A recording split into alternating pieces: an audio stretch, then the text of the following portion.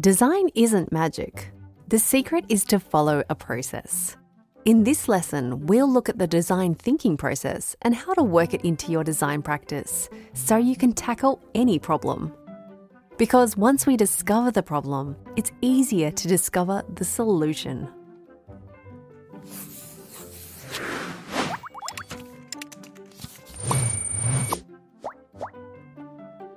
At the core of design thinking is observation. It's about taking a step back from the problem and looking at the culture and people surrounding it.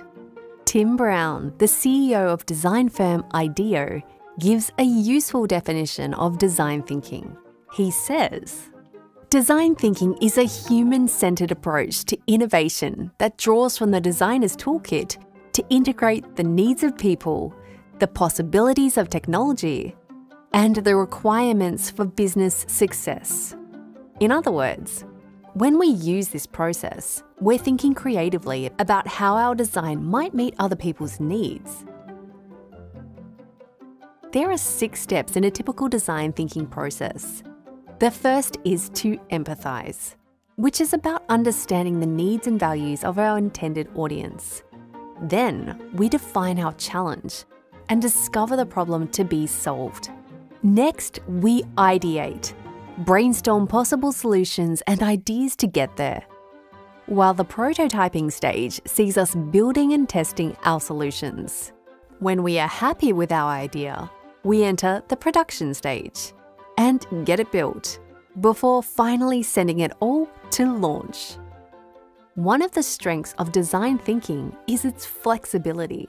At any time, if it's not turning out the way we imagined, we can return to a previous step in the cycle. This is because problem solving isn't always linear. It requires conversation, trial and error, and plenty of inspiration. Design thinking is an incredibly useful strategy to break down our design problems and find the right solution. It forces us to take a beginner's mindset, being open to new ideas rather than thinking we have all the answers. It's about accepting the problem, casting aside self-doubt so we can collaborate with others and truly listening to, rather than judging, potential solutions. Another alternative to design thinking is the Osborne-Parnes creative problem-solving process. On a basic level, this encourages us to identify our problem, reframe it as a question, brainstorm answers, and develop a solution from there. See how similar this is to the design thinking process? IBM has its own unique methodology that looks like this: culture, discover, envision, develop, reason, operate, and learn. Again, it's a similar process to the design thinking process. There's clear overlap in the way the processes help us solve problems. Even within Canva, we have different processes, fit for the outcome we are trying to create. Our template design team follows something like this: research and understand, set up and gather, production, polish and finalize, close the loop. While our product team has a much simpler, to-the-point process: envision and iterate, build and test, grow and improve. No matter how you choose to solve your problems, a design process will help you think more creatively. It provides a proven pathway to follow to deliver results. And yes, your pathway might look a bit different to others, but it's having a pathway that gives you confidence to push ideas to better outcomes. We suggest starting with the typical design thinking process and adapting with experience. Discover what works for you.